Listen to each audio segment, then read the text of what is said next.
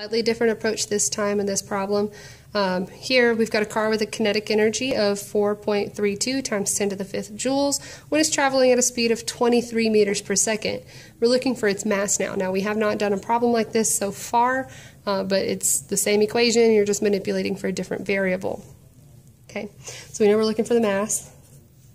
We are given the kinetic energy, so KE is equal to 4.32 times 10 to the 5th joules, and it's got a speed of 23 meters per second.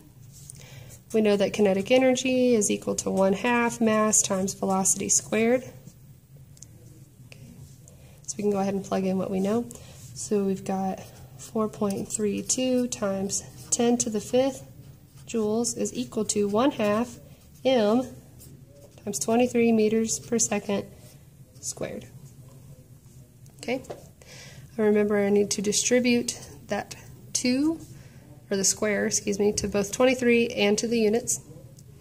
Okay, so I've got 4.32 times 10 to the 5th joules is equal to 1/2 m times 23 squared is 529 meters squared per seconds squared. Okay, at this point, since I don't have to really do anything in parentheses anymore, I'm going to go ahead and isolate m, which is my mass that I'm looking for. I can do this by dividing both sides by 1/2 and 529. So I'm going to get 4.32 times 10 to the 5th joules, right, times 2, because that's divided by 1/2, divided by 529 meters squared per seconds squared. That's going to be all equal to m. Okay, now just m, so no square root here. Okay, I'm going to go ahead and solve for my numerator first. So I've got 4.32, and remember with scientific notation I'm going to have to put my number in parentheses, use that little EE button for times 10 to the, and then put the number in for my exponent. So 4.32 E5, that's 4.32 times 10 to the 5th, times 2.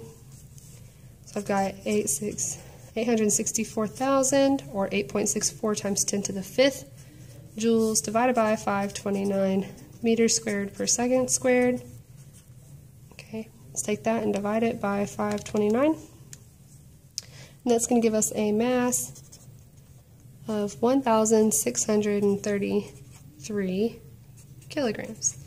Now, if you can remember that this should be in kilograms, as long as everything's in SI units, that is fine. However, similar to the last problem, let's go ahead and just kind of take a little segue to see how we can take joules divided by meters squared per second squared to get kilograms.